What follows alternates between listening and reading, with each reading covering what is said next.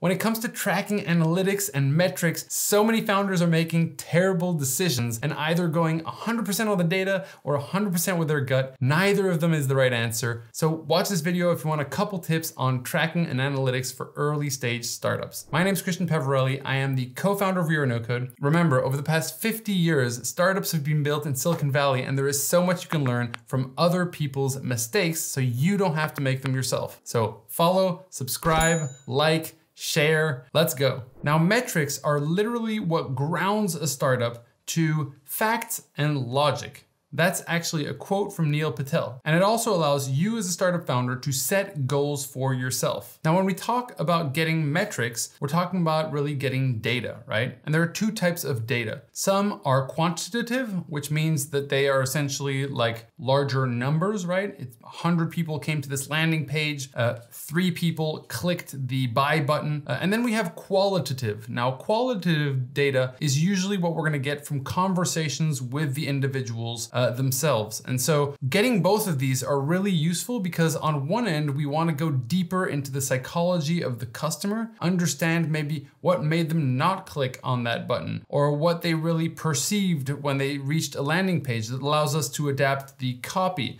that might allow us to adapt the benefits that we present to that individual. See if we're even using the right language when we communicate this problem or the solution to the problem. And so we really want to use a balance between qualitative and quantitative data to be able to make smart decisions. Now, at this point, we haven't yet hit product market fit because we have a problem that we understand and we have a value proposition, but then after that, we're gonna need to build the product. So before product market fit, really what's important to get are really engagement metrics. And then when we go after product market fit, we really are more focused around conversion metrics. So at this point, engagement metrics and feedback from our customer is our focus. However, once we pass product market fit, then we're gonna be really talking about growth. So for example, signups, invite rate. And so just make sure that your focus is really about getting deeper feedback at this stage. Another thing that's important is to take all data with a little bit of a pinch of salt. Why?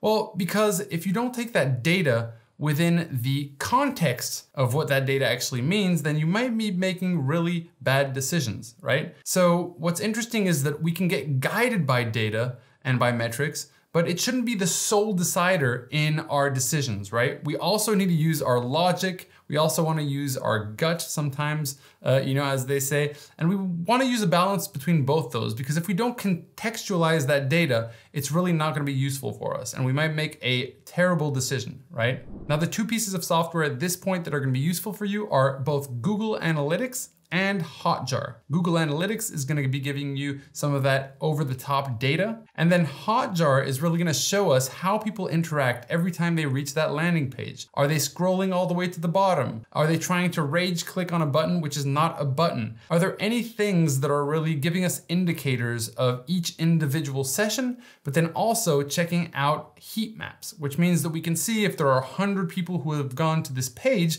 we can see the percentage of people who scrolled until the bottom.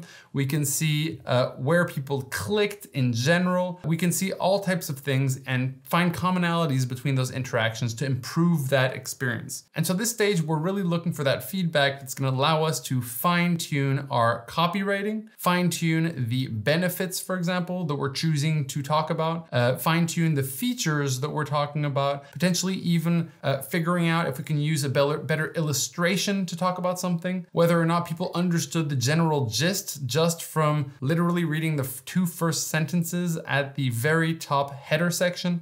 There's a lot of insight here that's gonna allow us to fine tune this so that we can increase the conversion of it. Now, if we were to categorize data into 3 different subsets, we would talk about getting users, then driving usage so that people are actually using it, coming back to it, and then conversion, right? Making money. And as a rule of thumb, what we want to do is measure few metrics, but measure them well. Now, for this stage, you're really gonna be focusing on metrics like how many people landed on the page, how did people interact with that page, what proportion of the people who landed on this page actually clicked on the button. From the people who clicked on the button, how many of those people actually filled out their email address or actually booked that call after clicking on that first call to action. These are all metrics that are gonna tell us how well or not we're doing, but they're really not going to replace us trying to get conversations in with those individuals. So anyone who's actually given you their email, you're also going to want to contact in parallel and have those deeper qualitative conversations with to understand where you might have gone wrong or where you went right?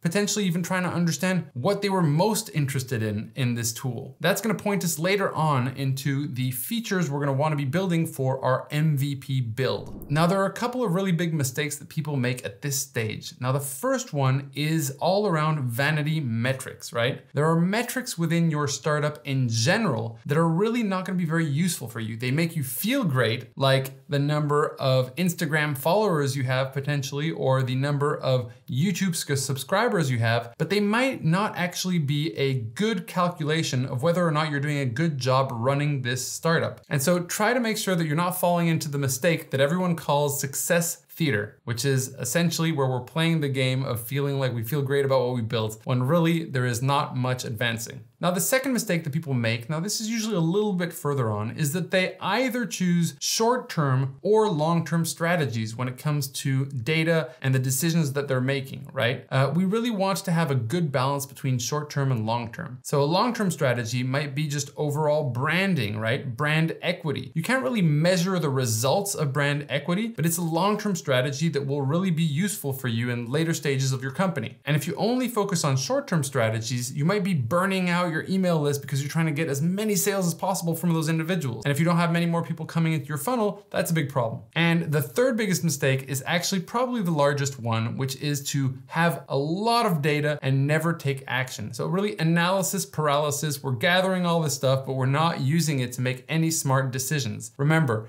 data is all about making decisions. It is one of the aspects that we are going to use. You also want to use logic and your gut. So those were some of the basics around tracking and analytics for early stage entrepreneurs. If you're enjoying this video, like, subscribe. Again, check out these videos with loads more content. We talk about no code, we talk about early stage entrepreneurship and loads of other things. This was week 4 of an 8-week program, so keep following and we'll see you in the next one. Take care.